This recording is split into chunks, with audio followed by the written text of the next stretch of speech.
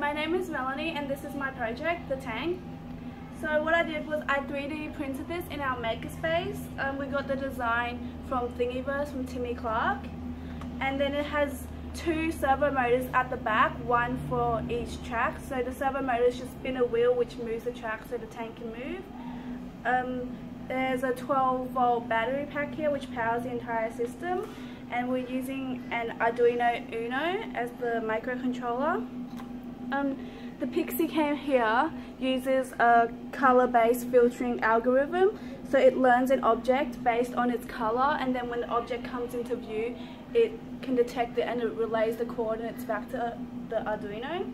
So using that, the tank can actually autonomously detect and track objects and follow it around by adjusting the motors just to follow the coordinates from the Pixie Cam.